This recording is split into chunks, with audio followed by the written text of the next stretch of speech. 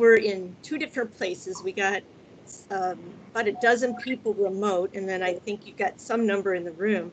But is it possible if you could turn the camera for a sec so we could see who's in the room? Yes. And feel like we're a little more connected? I'll be like Vanna White here. Yep. And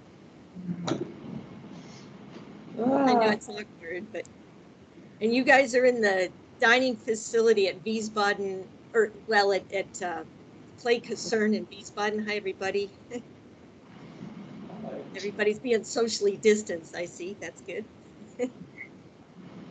Hi, Reinhardt. Great. Thank you. I appreciate that. So again, I'm Margaret Buchum, and I am the Vice President, I guess, for programs. And so I get to have the fun of working with our various speakers to set up the presentations. And let's see, the camera is still kind of floating all around right now. We're looking at just half of Michael. There you go. That's perfect. That's good. He's in the camera now. Margaret, if I could, Bob, you have your camera on. It's blacked out, but if you could turn that off, that would free up some screen space. Bob Mentel. Yeah, Bob Mentel. Thank you. Wonderful. All right. So again, so I get to set up the programs, and today is yet another great program that we're going to learn from and professionally develop. And who we have with us today is Mr. Michael Bilney, who is a global senior principal of asset management and resilience at Cardno. And he originates from Golden, Colorado, or I mean, I should say he's based in Golden, Colorado. I don't know where he originated though, but he's able to be in person in Wiesbaden today, which is really great. So Mr. Bilney, who goes by the nickname of Mick, has over 30 years of experience in organization management systems and risk analysis. And he's going to share that experience with us today. He specializes in enterprise risk reduction and resilience improvement and risk-based investment decision prioritization support, which sounds quite complicated. He, to accomplish all this work, though, Mick analyzes and designs and develops integrated organization management systems and policies and processes. Mick has worked in country in over 5 different continents in the US, Europe, Africa, Australia, China, and Vietnam. And he's done this for clients such as DOD, the US DOD, I should say, as well as the Australian Defense Forces. He's worked for US government agencies, including NASA and NOAA and DOE and Department of State and AID. And he's also worked for private sector clients, including international railroads and ports and oil and gas exploration, refining and transmission, manufacturing, nuclear material management. Of course, there's certainly a risk issue there, mining and mineral processing. So Mick, very important to our group, the Society of American Military Engineers, Mick is a Vietnam veteran and a 1968 survivor of the Tet Offensive. And he served in Vietnam for 3 years, which is really a thank you, Mick, for that important service to our nation, over the years of January 1968 to January of 1971. And we have a fun fact. I always like to get a fun fact so we can relate to our speakers. Mick has a 15-year-old granddaughter, and this granddaughter has the habit of trying to convince him that she can speak Japanese. And then she buys him t-shirts with cartoon characters. And once, when she knew that he was going to try to come up with some novel way of introducing a presentation, she said, "Just sing, Grandpa, just sing." So with that, Mick, let's hear it. Please. Thank you, Mark. Thank you. Margaret, do you have visual and are comms okay for us in the room? Yes, we do have visual and right on Mick, and I heard him speak just now. So I will speak up if something goes awry. Great. Okay, very good. Thank you, Margaret. And actually, I'm originally from Iowa, so in the Midwest. And thank you for the introduction. I won't be singing today. That would everybody leave the room if that happened. So what I will talk about are climate change, resilience, and resilience intelligence. And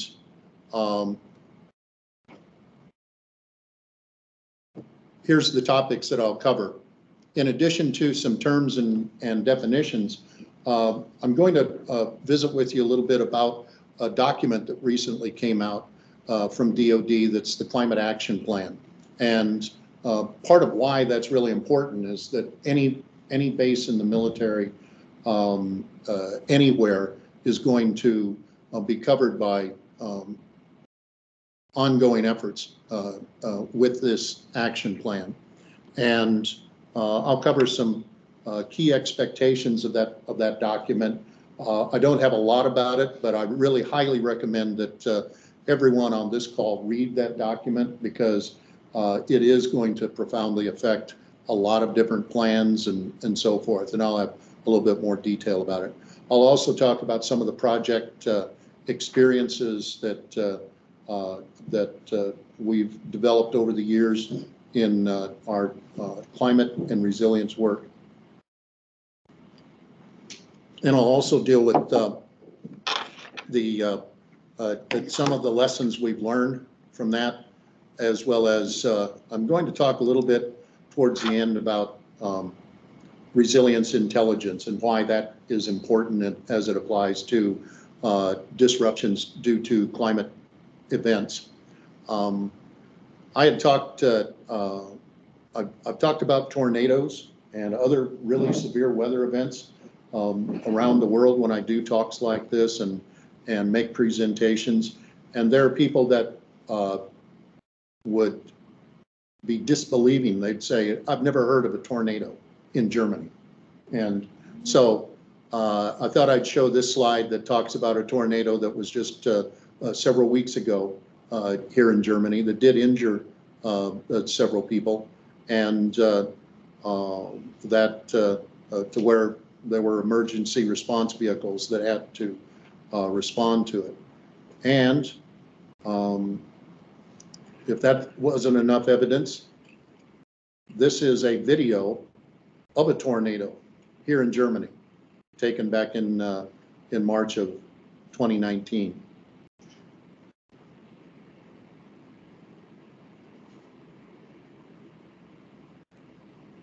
So not only can you read about it, but you can see it actually happening.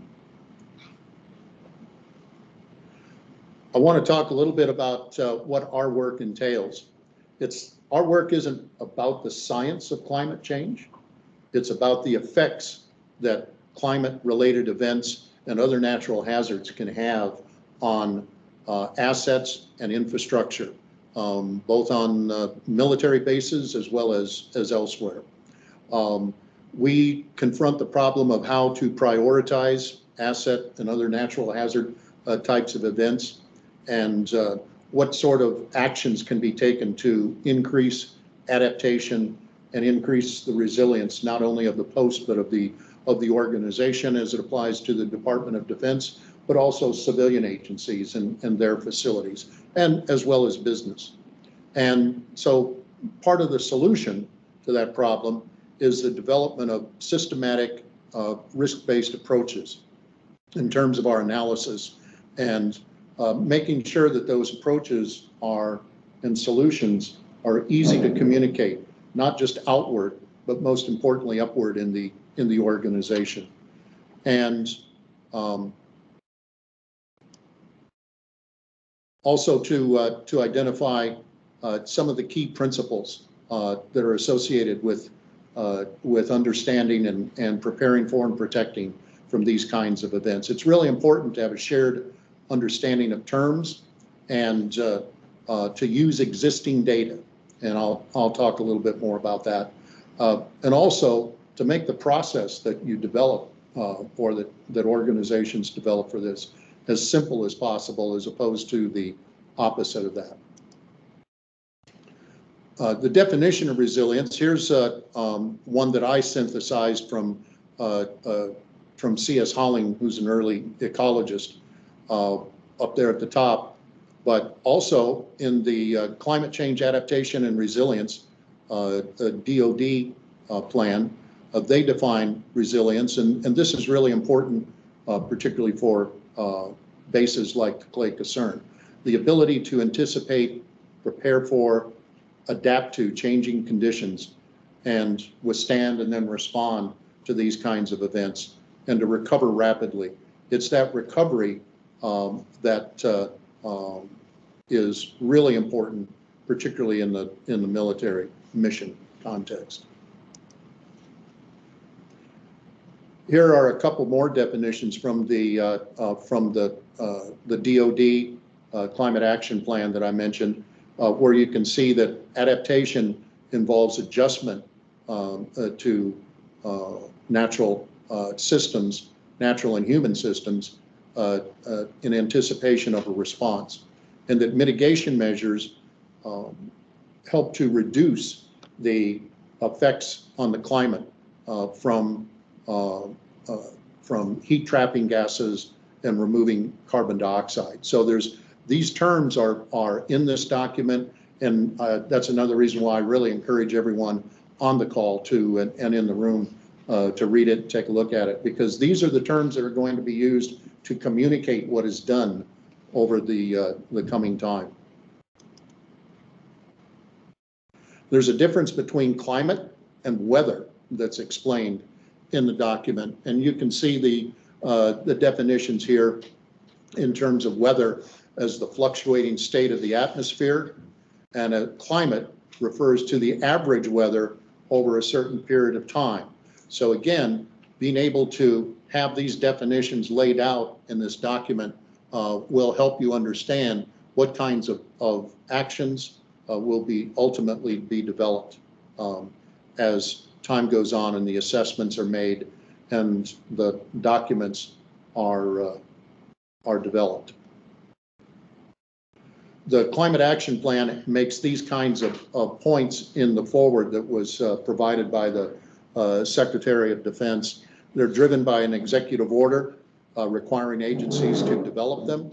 It requires DOD to prioritize climate change and all the activities that it has, and so forth. The Climate Adaptation Plan provides a roadmap to ensure that the department maintains the ability to operate under the changing circumstances that we find ourselves in due to climate in these days. And significantly about this document is it will incorporate climate risk into planning, modeling, simulation, wargaming, such as, and other documents such as the National Defense Strategy, and identify key vulnerabilities at each of the posts that's covered under it. Here's the table of contents from this plan. As you can see, it includes a policy statement and a strategic framework. There are 5 priority adaptation actions, lines of effort, and I'll talk about 2 of them that I think are most important with respect to supply chain resilience and the training and equipment component. And also there are 4 topic areas that you can see, and the plan actually is very well written. It doesn't use technical jargon, and so to familiarize with yourself with those topics is really important. Also, I found an interesting component in there about the U.S. European Command responsibilities for their area of responsibility, and that it makes a comment that the expected sea level rise here in the area around the European Command is going to increase anywhere from a foot to 7 feet over the next what amounts to 80 years. That's a big difference, but it's also a big change, and you can imagine how those rising sea levels will affect the coastal locations that are within the European Command area of responsibility, and that additional engineering assessments will be required to determine the ability of that infrastructure in those areas to accommodate and adapt to those increasing levels. And if you've ever been to one of the bases that depends on piers and docks and shipping and access, whether it's a defense mission or it's some other mission, you can understand why that's really going to be important in this area.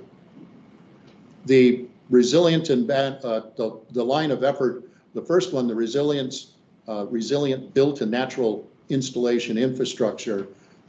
This one is important because it affects what the assets are on every post that are covered by the action plan and the strategies that will be developed. And you can see what what's really important in terms of the focus areas there, as well as that progress and performance is going to be tracked. There'll be metrics developed for these. Building standards, which I'll also have a little video about coming up, will be updated to ensure the continuity of operations given increasingly severe climate events. A little bit more about this in terms of the importance of preserving testing and training space, completing climate-informed natural resource plans is a key component. One of the major elements that you'll see throughout this and some of the project examples I'll give involve working with local communities. And there are a lot of reasons to do that because no military base operates independently of the country that it's in or the community that it's proximate to. And you can see what the outcome is in terms of the expectation for infrastructure to be in place that's necessary for successful mission completion. Supply chain resilience and innovation is the other one that I wanted to point out particularly, and there's a lot of discussion about this. There's an executive order that came out, Executive Order 14007, or 71. Anyway, there's an executive order on that. DoD must consider the logistic support of supply chains like fuel and power requirements, especially where the locations that are more complex, more austere, and to remain agile and flexible. I'd like to ask if there's anyone here that has a good definition for the word agile in this context. This is the reason why words are important. Agile, the way that it's used now, has a lot to do with being not only quick to respond, but also being able to have some independence in terms of how decisions are made and what decisions are made. And that's normal in the kind of context that it's used here.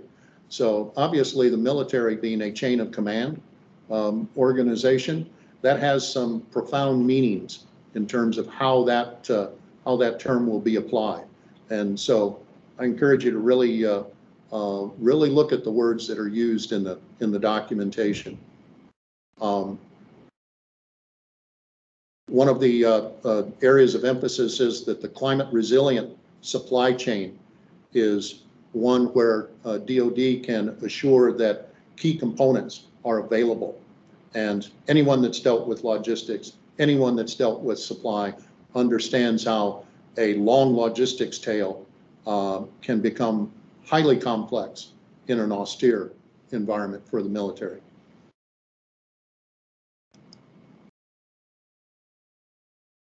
just a little bit more about this. You can see what the focus areas are here, including climate change considerations in access to supply chains, and looking for the outcome of uninterrupted access to key supplies, materials, chemicals, and service, uninterrupted.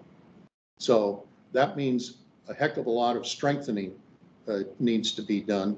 And there's a good test of supply chains that's been conducted over the last year and a half with what we've gone through with COVID around the world. Those performance metrics that I mentioned are going to cover initially including the presence or absence of these types of climate hazards. And these are standard, whether it's coastal or marine flooding, heat and drought, energy, wildfire, and other weather events. And they're going to include that in the Advana, the DoD enterprise analytics platform. Here's there's been a mention recently of the Army climate change strategy that is to come soon. And that's going to have, reportedly by folks who have seen some of the strategy, a focus on improving energy-related capabilities and efficiencies, preparing what is identified as a climate-ready force, optimizing resilient and sustainable infrastructure, and the others that you can see. They're going to focus on training combat forces to adapt to weather and natural landscape changes. So this strategy, when it comes out, will affect how bases operate and how they're protected as well for that training capability for the Army.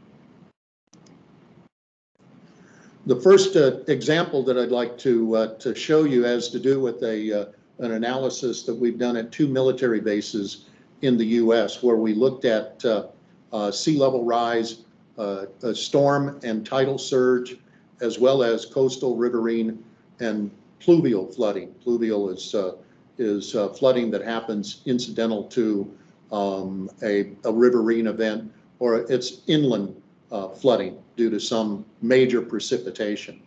And we analyzed the inundation of these high precipitation events and what was happening on the coast as it applied to what's called the gray infrastructure and risks to those to vertical as well as horizontal assets. And understanding that your horizontal assets can be just as affected, in fact, even more so negatively affected than the vertical assets is really important. We looked at rail, bridges, roads, buildings, storage and transfer areas, and eventually the stormwater management structures. And that's where we identified a key root cause of some of the events that were happening at the base. The stormwater system suffered from the negative effects of far too many years of deferred maintenance or delayed repair, limited enhancements. And that caused them to have a lack of capacity over the increasing severity of the storms that were occurring. So something as seemingly benign as stormwater management ditches and the various grates and support components that they have were really affected to the point to where it disrupted mission critical assets and interrupted critical mission operations. And so what we recommended was an engineering analysis to be done to determine what size the stormwater management system needed to be, and so forth. Other kinds of recommendations that we made had to do with raising roads where they were going to be inundated. Either they were being inundated presently or were going to be with increasing sea level rise, as well as moving certain buildings and functions out of the areas.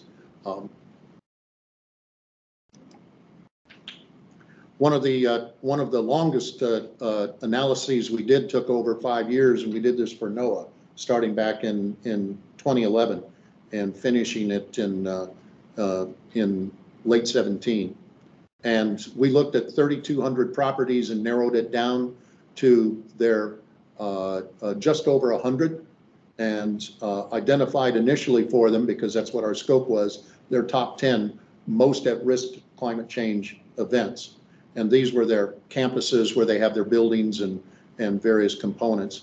And the reason that I have the caution in there about too narrow a focus on the top 10 or the top 5 or the top 3 is because we found very little marginal difference in the data between the top 10 and the top 40, to the point that where they really didn't, they had a top 10, but they also had a top 40 that was very close based on the data that we had. So in other words, by focusing on too narrow a number, organizations can miss the boat on where their risk is at and what the ultimate cost and considerations ought to be.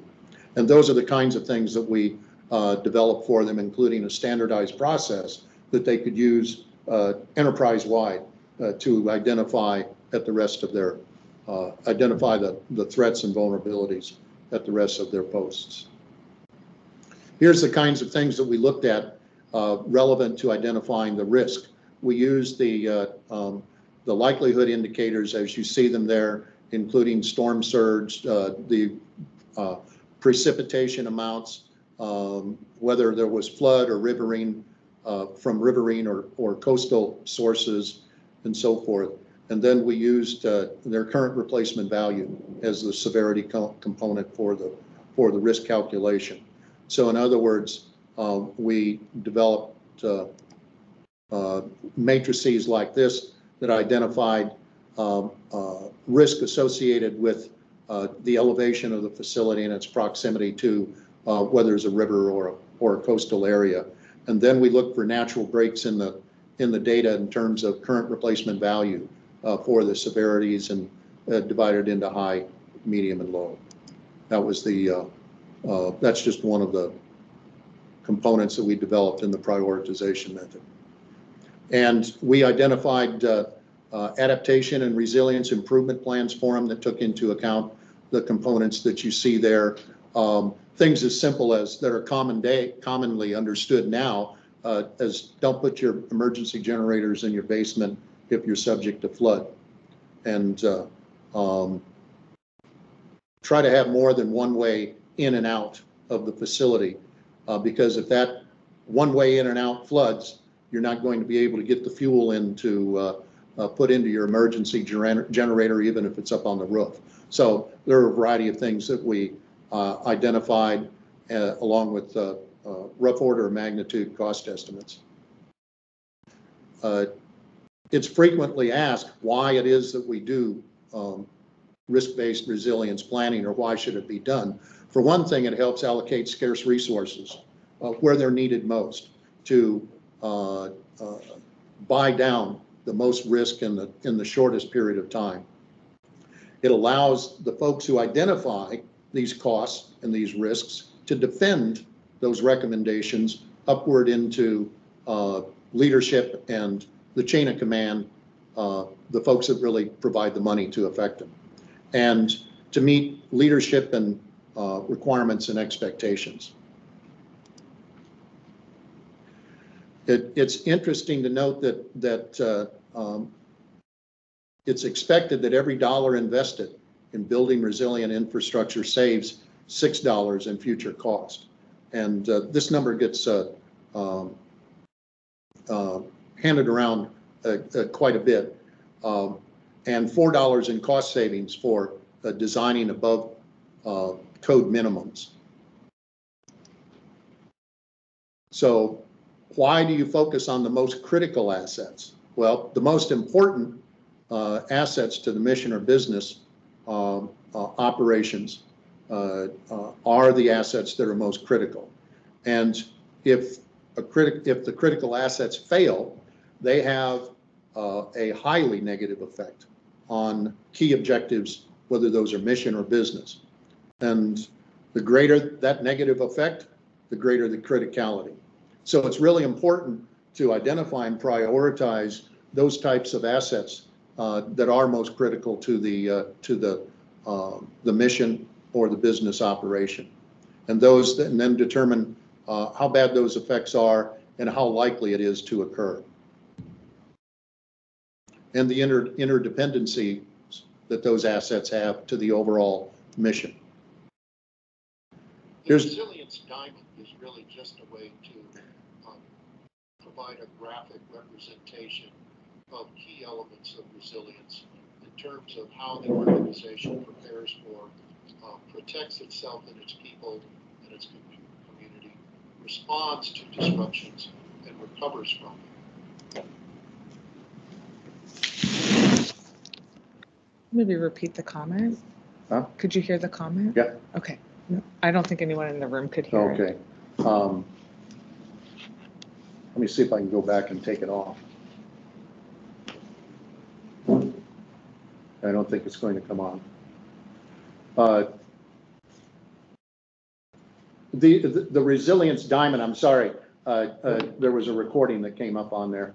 The resilience diamond is just an easy way to demonstrate what the components of resilience are in terms of preparation, adaptation, response, and recovery.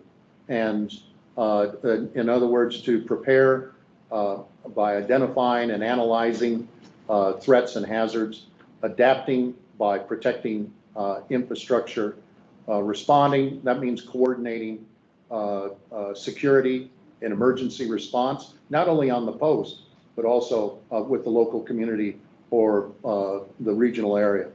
And recover with the recovery is really important, and looking at what percent of production or mission capability, delivery, and capacity, and the time and cost for that, what it's expected to be. And then improving or increasing resilience, business continuity through effectiveness and efficiency in terms of recovery from acute and long onset disruptions. An acute disruption would be a hurricane, a long onset would be sea level rise.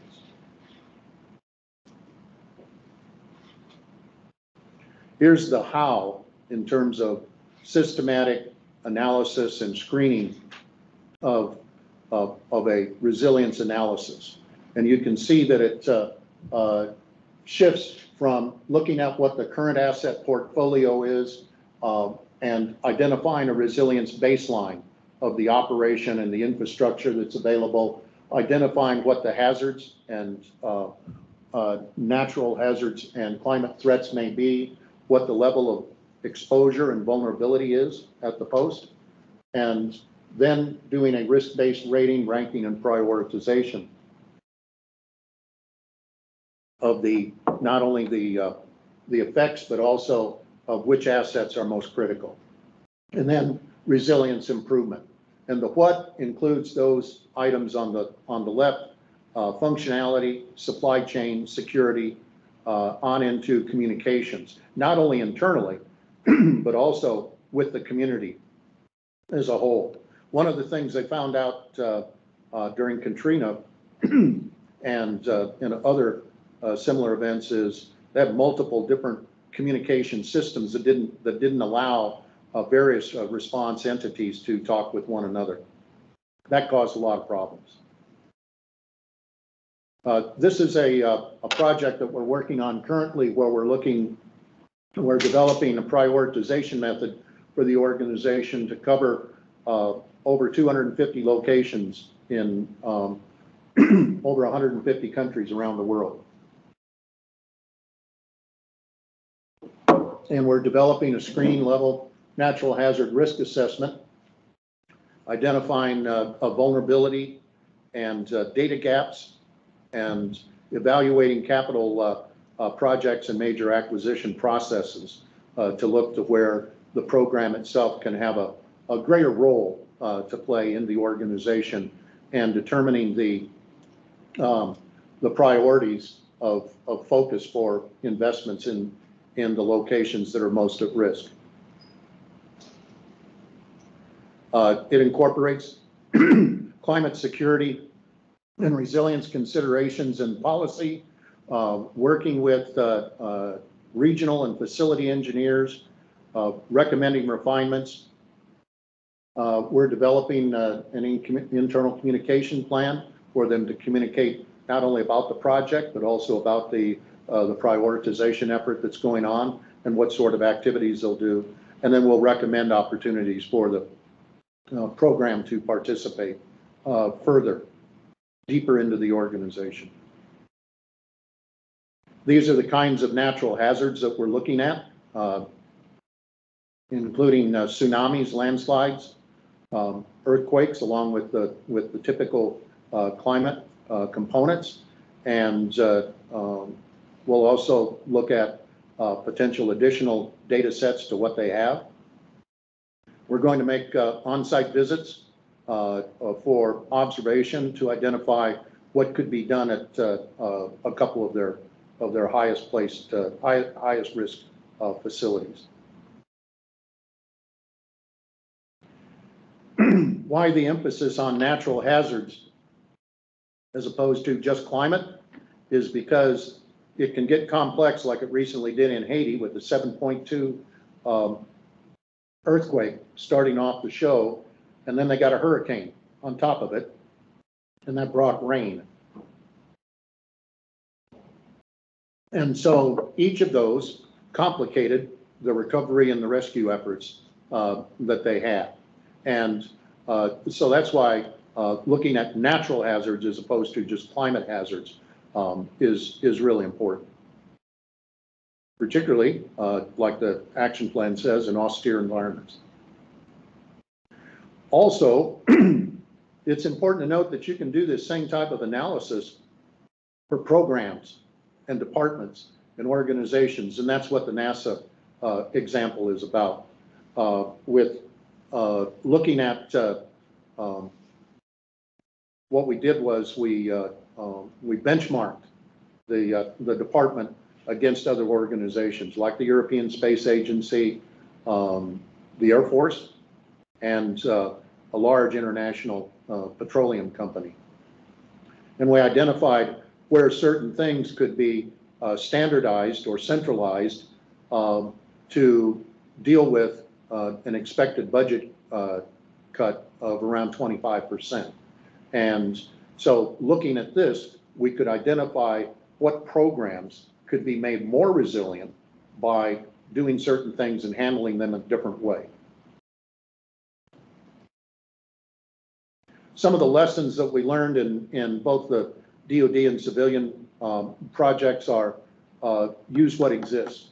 Use the data that you have first before you go out and buy any. Use what's publicly available, because there's a lot of it now, far more than what there was even 5 years ago. In NASA databases, NOAA databases, and others. But then if you decide that it's worth it, you can augment that with what's available in the private sector. Look at locally developed data for accuracy as opposed to just taking it at face value. And really doing analysis of site-specific kinds of components requires you to be on the ground. You can't do it remotely. You have to be there to see what the conditions are, and both on the post as well as in the community. And using facility condition assessment data, FCI data, whether you use Builder or you use something else, making sure that your asset inventory is up to date and that data is accurate and effective is really, really important, because that's going to help you establish that baseline that I mentioned earlier.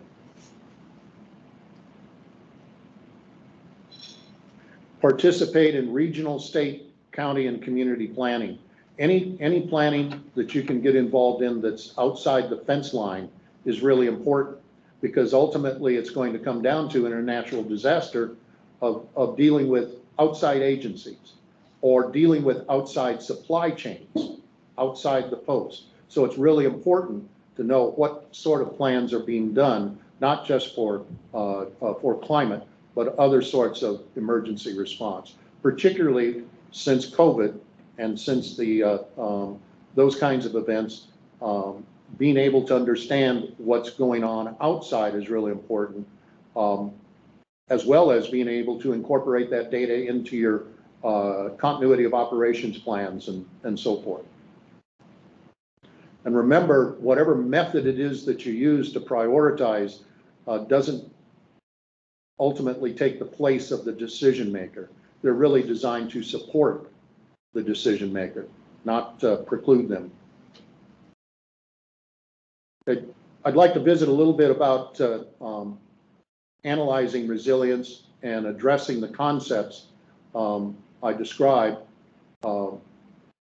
and using what I refer to as resilience intelligence. And it's what's needed in addition to just doing the things that the organizations did in the examples that I gave you.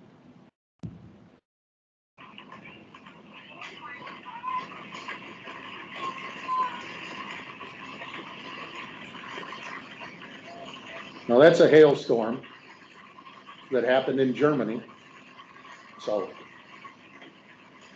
what I immediately thought of when I saw this was, what if that was an airfield where there were airplanes, helicopters, support vehicles located? So the point being is that these kinds of events can happen. What can you learn from them, and what sort of understanding can you take away based on these kinds of events and bring it into the workplace?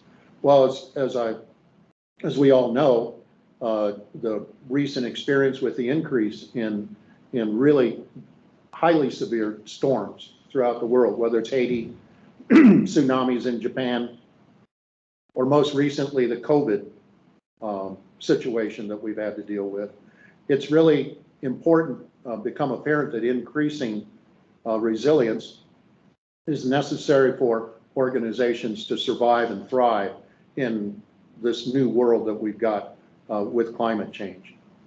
And so developing resilience intelligence is going to help improve what can be done. Here you can see what the dictionary definition of intelligence is. And it involves learning and understanding and the skilled use of reason to apply knowledge, and also to measure the achievement of objectives. Well, there are certain building blocks of resilience, and what it takes to develop these necessary competencies it means developing key competencies, and it's necessary for all organizations to do this, given the current circumstances that we have. Integrating these building blocks of intelligence with systematic asset management and resilience analysis will help increase resilience intelligence.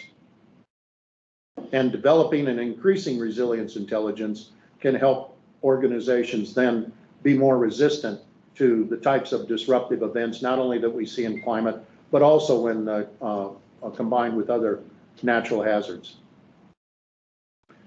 And resilience intelligence enhances the ability of an organization and their people to be more agile, like is now mentioned in the DOD Climate Action Plan, and to help prepare in a more systematic and organized manner in dealing with the kinds of problems and developing effective solutions to those problems as it relates to whether it's climate change or other natural hazards. And it will result in improved and more effective plans and documents associated with this, like the Climate Action Plan calls for. Resilience and intelligence is really at the heart and necessary for organizations to survive, and if they're subject to natural hazards of any type, whether they're climate or otherwise, including those what we call black swan events. COVID is the perfect example. low likelihood, high severity. But when was the last one? 100 years ago. Back in the early 1900s with the Spanish flu. And so a lot of organizations ignore low likelihood and high severity events, and they don't take them into account in their planning. Obviously, COVID has taught us something about that. So leaders should understand that they do have complacency biases in many cases, and they shouldn't hide their heads in the sand, thinking that the problem won't appear during their tenure. It really they need to consider low likelihood, high severity events when they do planning and when they test, particularly. And some of the documents that you'll see come out, and indeed that climate action plan itself talks about what's going to be required in the new documents that will be developed. As I mentioned, from master plans on down to resilience improvement plans. So being able to test them and make sure that you've got the business continuity objectives set right, that you're going to measure them and test them is really important. It's going to be necessary for not only organizations to exist, but to continue to exist. And resilience intelligence can be key to this rapidly changing world that we have. And rather than stubbornly holding to old ideas and ways of thinking that are no longer relevant. So that is my presentation for the day, and I'll take questions. Thanks, Mick. You know, that was just a fantastic intro and primer, I would say, to resilience and the risk management planning and preparation that needs to support that resiliency. I also think it gave us a really a great perspective on the really wide range of issues that have to be considered. This is just a really big area, and I like that you gave us some specific approach, you know, tips on how to get at this a little bit. Clearly, you've been somebody that's been spending a lot of time thinking about this and working on it, and so I really, you know, appreciate on behalf of all of us that you're sharing some of that. It certainly opened my eyes to a lot of things. So we've got people in the room there with you that can ask questions, and we've got people online that can ask questions. What I would ask is that if you're online, that if you have a question or even a comment too, I mean, we can have a little discussion here, that you would type it into the chat, and then I can bring it up or call on you. And then if you're in the room, Lindsay's there and she's going to help facilitate people speaking. But what I do ask, so that those of us that are online can hear, is if you'll get to be near the microphone, or Lindsay can repeat your question so that everybody can hear it. And I'm going to ask the first question though, so while everybody's kind of thinking about what they want to say, is you mentioned, you know, we of course in the Rhein-Main chat post, we're focused on Europe, and you mentioned about some of the impacts to UCOM, and specifically I recall you talking about the sea level rise of anywhere from 1 to 7 feet, I think. I mean, in the next 70 years, that's huge. And obviously it's going to have tremendous impact on things that include the military that we support there. Even you know, the U.S. military isn't so much on the coast, only in some of the places. However, that's how they're getting all their supplies, of course. So with that, is there anything you know that you can share with us that either UCOM specifically or Europe in general is doing to try to get at these issues? Well, I do know that the Navy is looking at these, just as all now DOT agencies are doing. both because of the executive order, but also because of the action plans that they're required to do. So they'll be looking at what the expectations are for their peers and docks and the infrastructure around the ports where that rising sea level will be felt the most. So at least that will go on. I think elsewhere it will be wise if the military and the European Command looks at the linkages between those bases that you alluded to, and in terms of their supply. Margaret? Yeah, yes. Yeah, this is Gary Russ. Obviously, you know, I'm in UCOM, and we're putting together a task order that'll have some requirements. We have also included the DCAT, which is the DoD climate assessment tool, into the Engineer AFRICOM conference so that people can now start figuring out what that is. That assessment has to be done by 1 January of 2023. And so we're working our way to building the team in UCOM and obviously with the subordinate agencies and component commands. Over. Excellent. Thank you, Gary. I appreciate that input. Are there any questions in the room? Yeah. Yes. Can you hear me from here, or should I? I'll hand spin around to see Okay. you. Pick it up. Nice, all right. Cool. My name is Brian again. So you mentioned Katrina. So I worked in New Orleans with the Army Corps of Engineers for several years. So we definitely saw the effects of climate change. So, you know, as we worked on the flood control structures, you know, we did our best to model, you know, the sea level, you know, to design for a 1% in a 100-year storm. You know, with your talk, how do you think, you know, in 50 years, the accuracy of those models, how do you think that those will change? You know, this has big implications for New Orleans and, you know, near to my heart, but. I hate to predict the future. Yeah. I don't know how the models will change, first of all, but what I do believe is that people need to pay significant attention to the data as it continues to come in, and to use the best data that they can obtain, whether that's locally available or obviously it's available through NASA. There's data that's available through NASA and NOAA and those kinds, but to really continue to keep an eye on how the models will shift over time, because each time they're run, it's just a snapshot in time. So you have to continue to update it. You can't just create it once, do a baseline and say, that's good, I know where it's going to be, because conditions will change. And only by monitoring it and making sure that your plans adjust on the same basis that the data adjusts, will you be able to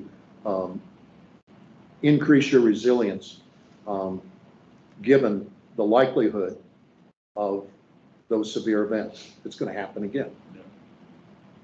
Thank you. Sure. Anyone else in the room? Right. I'll come a bit closer. Hi, Brian Osborne. Following on probably that question, the extreme rainfall events that we've had, particularly in Germany, indicated that the flood mapping that we have doesn't cover everything that needs. There were areas there which were, you know, buildings were swept away, which were well outside the mapping, the flood mapping. So how do we deal with that? Is it just we have to accept that and focus on recovery, or because otherwise we really don't know where the floods could occur in the future with these events? Well, Can you repeat the question, or can people hear it? could you hear? Could people hear the question? Yes, we can hear it really well. Perfect. Thank you.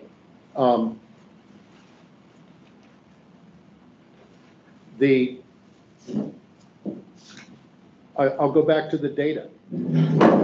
You have to be able to use what you see happening to adjust it. And what you can see are the insurance companies, for one thing, as an indicator of what I'm talking about, increasing their premiums for any business, any home that's located in an area that has experienced the kinds of events that you've had here in Germany, as well as the kind of events that Brian spoke about in the New Orleans area. The reason they're doing that is because they see the risk as increasing.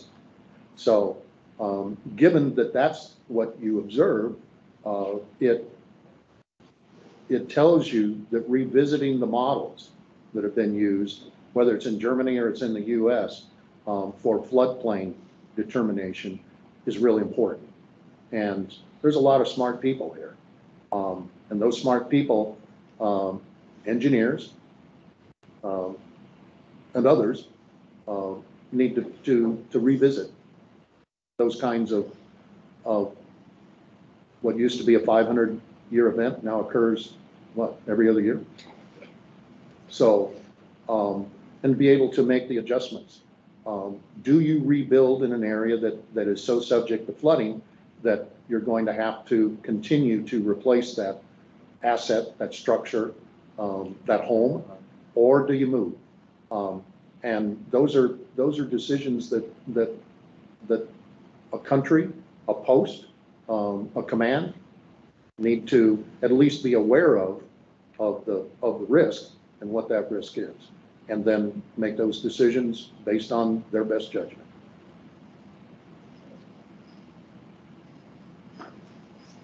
Anyone else in the room? All right, Margaret, I think we're good for the in-person group. Yeah, for now. Yeah, so somebody might be spurred to another thought, but Mick, I want to, hearing you talk about all this makes me think a lot about the, what is the American, I should know this, the society that develops the grade of our U.S. infrastructure and gives it a D+ and says that it's going to be, how many billions of dollars to, bring our infrastructure back up to the where it should be. We're mainly thinking of roads and bridges and stuff. Well, I mean, that's been kind of an ongoing story for a very long time because, of course, nobody is ever able to commit that level of effort at one time to fix it. So this makes me think about that of the logical conclusions. We go out and we do these massive surveys of the state of risk into climate change at our bases, for instance, and come up with a phenomenally huge number, dollar figure that's going to have to be invested. But I mean, how do you see that all playing out? I mean, what's going to be the right approach? I know you sort of touched on that a little bit, trying to talk about what's the most high priority, but also pointed out that you really can't differentiate. So, I mean, can you talk a little bit more about that? Well, given the executive order and given the agencies that are going to have to respond, the Department of Transportation in the U.S. will have a big role in determining what those threats and hazards amount to, what the risk levels are, and how to adjust budgets and permitting to account for that, and to be able to help not only at the federal level, but also the state level and local levels determine where the risk is and where certain placement of infrastructure should be as the investments flow forward into the communities, to make sure that they're done in a way that helps the community be most resilient. And that means look at the floodplain issue, and does that highway need to go there, or should it be someplace else that will protect it from being flooded out on an annual basis? Those are the kinds of things I think that will come into play. The guidance is certainly there, the data is there, so it will come down to the folks that need to use the data, the engineers that are involved, as well as community leadership, being able to use the data to make decisions, so that decisions are data informed as opposed to friend informed. Makes sense. Very good. Thank you. Good. Did we have anybody else online that had any comments or want to contribute to the discussion? Just raise your hand, please. I know, Gary, you had your hand raised, but did you already address what you were going to say? Yes, ma'am. Okay, thanks. Okay, we have a couple more minutes. I'm going to ask another question then. So, you know, I know the Navy, of course, the Navy's, they know they're vulnerable because they're sitting right there next to the water. And they were getting at this several years ago. I know they came out with their climate adaptation plan several years ago. But the Army may be feeling that they're getting into it now with their, you said their strategy is due out soon. And you mentioned it was called a climate ready force. Do you have any, you may not know, but do you have any idea what the Army is envisioning as a climate ready force? I think that the action plan does a pretty good job of describing it. But they're also talking about, in that DoD document, increasing climate literacy throughout the force, throughout command, as well as line soldiers, airmen, sailors, in other words, across the full spectrum. Climate literacy, and it means to be better read, better informed, to be able to take the climate events and the conditions and the characteristics that we see now and that the data tells us is likely to happen in the future, and to bring that to bear on all levels of command, strategy development, and decision making. So a climate ready force would be the outcome or the outgrowth of being better informed, making decisions about what needs to be done to protect the capability of the force to execute its mission.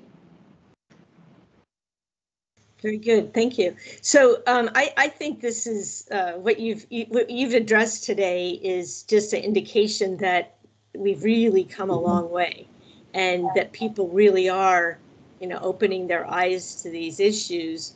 And of course, they're happening, I think, more frequently, and we have to. And so it's still got probably a long way to go, but it's a big start from where we were even, you know, 10 years ago. So I'm sure it's very fun for you to be on the forefront of this effort, and we hope you'll continue to engage with our post and share what you've learned. We welcome you to come back anytime and join our discussions.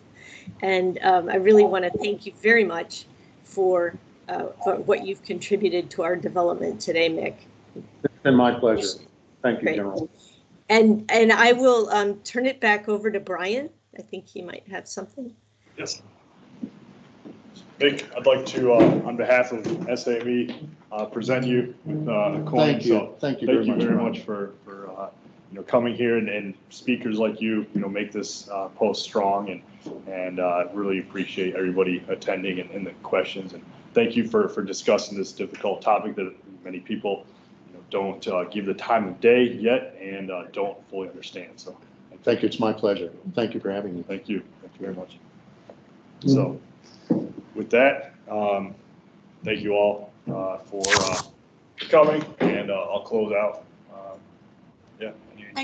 I have, you know, next Thursday, there will be a follow-on session to this where Mick is going to talk more about the resilience and resilience intelligence for the Kaiserslautern post. So I'll just put a plug in for that. If you're interested in that, you can sign up on the Kaiserslautern post website. All right, back over to you, Brian. Thanks, everyone. All right. Brian, you mentioned at the beginning something on the 2nd of November. What is that? Can you go to that slide? Actually, let me get my slide down.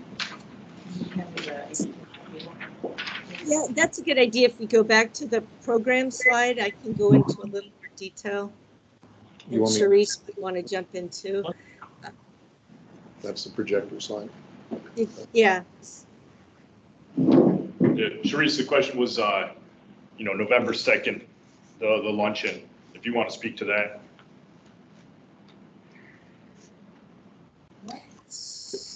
The Rhein-Main Post will be hosting a luncheon and a social event on the 2nd of November during the AFRICOM-UCOM Engineer Conference.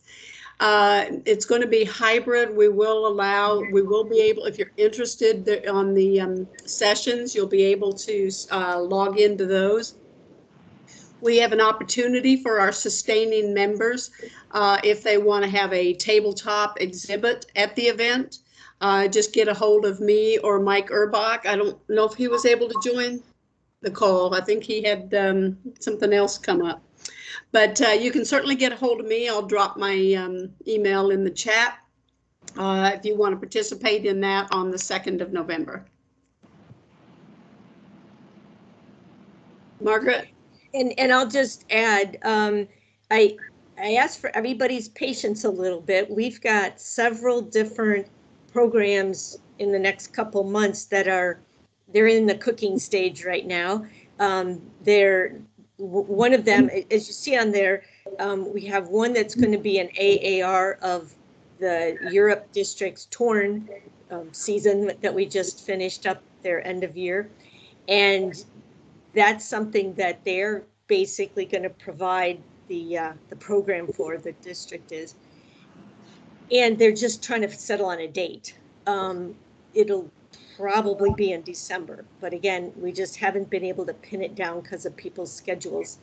And then we're also going to have a joint panel type discussion about how to get at some of the challenges with cost estimating with our military work, and especially in the, because of the Oconus locations being even more difficult. And this is going to be where we can fit it in somewhere between December and January. And then also in January, we're going to have our regular annual program update from Europe District. So those will be 3 separate events. They're all going to happen in the next couple months, but we just haven't worked out the dates with everybody yet. So we'll get that word out as soon as we can. Thanks. Back to you, Brian. All right. That's all I have. So thank you, everybody, for joining online, and thank you for joining in person. So with that, we'll see you at the next event. So thank you very much.